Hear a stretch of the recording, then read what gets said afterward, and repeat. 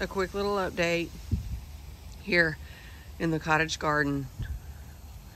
I planted all of the creeping phlox that I had in the front island bed that was nearest to the driveway here in this cottage garden along the back of my house. This creeping phlox is pink, and I believe there are two varieties of pink. One is called Drummond pink, and I'm really not sure what the other pink would be called. I just believe there's two different varieties of pink. One is more of a lighter powdery pink, and then the Drummond, is a hot pink that I got from a local nursery. So this is the third location that this creeping phlox has been in. Originally I planted it in the beds along the front of my house, and then I moved it into the island bed. And then when we got rid of the island beds, it was very, very important to me that I salvaged this. So a few days ago, I planted it here in the cottage garden. And I planted it at a minimum of about 18 inches apart, because the smallest variety of this grows 18 inches wide and about 6 inches tall.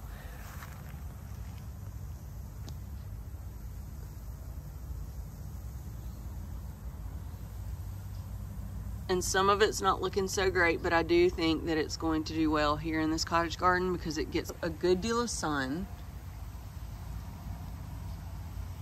and it needs full sun to bloom and do its best. So anyway, I have it staggered just like along the front of the border, and then I placed some of it kind of out here in the middle area, as you can see. And then I just sort of randomly, but not randomly, just placed it here in the bed.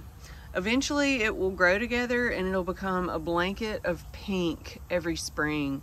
See these right here? It'll be a blanket of pink back there behind this knockout rose in front of that grass before too long. I think it's gonna be just really, really showy.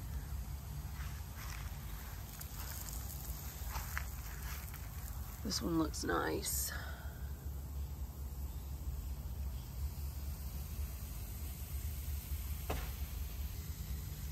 And over here in the curve that starts my south-facing garden, I planted the last little bit of it, staggered at 45-degree angles, and it will just become, this part of the bed will be just a blanket of creeping phlox.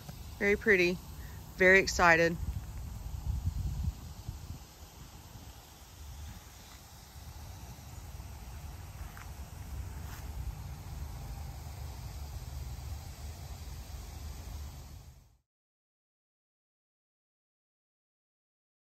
The sod just arrived and I'm gonna show it to y'all. It looks so pretty.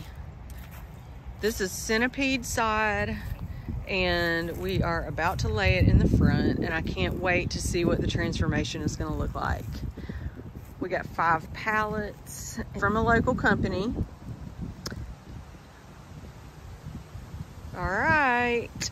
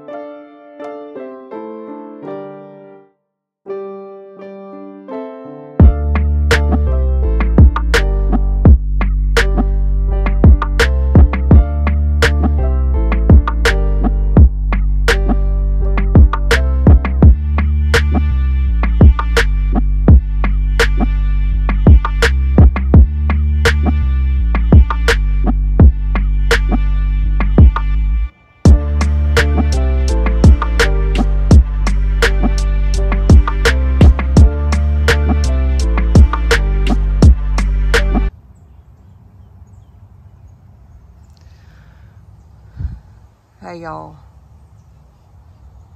it's Friday morning and I'm literally sitting out on my front porch having my coffee, watching the sprinkler and staring at the grass.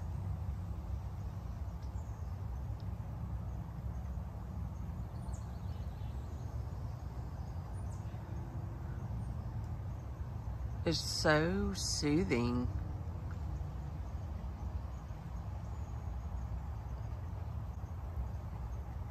So it was a long day yesterday. It was just me and John most of the day laying side. So we got a lot done for 2 people. We laid almost 5 pallets by ourselves.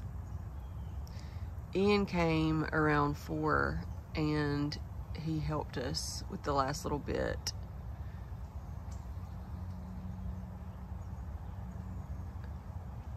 But it really wasn't that bad because we had the radio going and we were in the zone.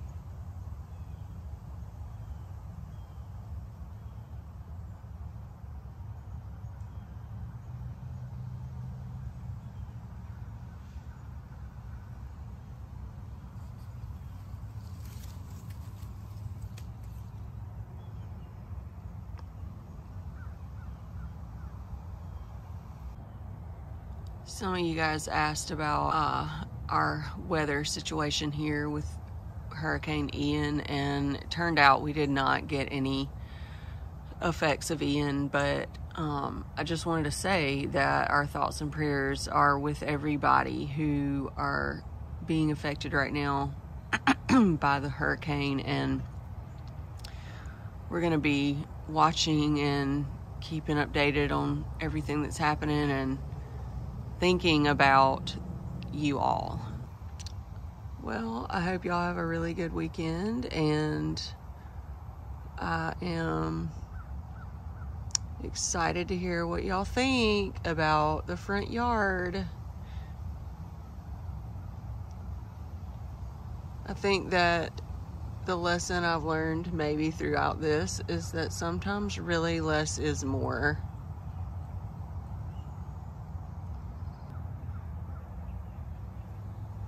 Simplify. Okay, y'all.